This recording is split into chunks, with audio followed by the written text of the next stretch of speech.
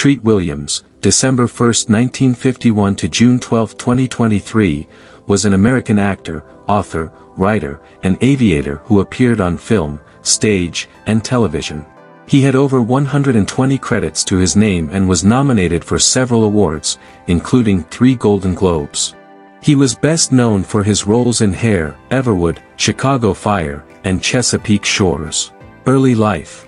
Williams was born in Stamford, Connecticut, to Marion, an antiques dealer, and Richard Norman Williams, a corporate executive. He moved to Rowayton, Connecticut, when he was 3.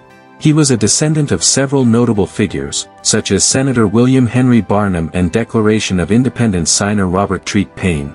He played football in high school and graduated from Kent School in Connecticut and Franklin and Marshall College in Pennsylvania.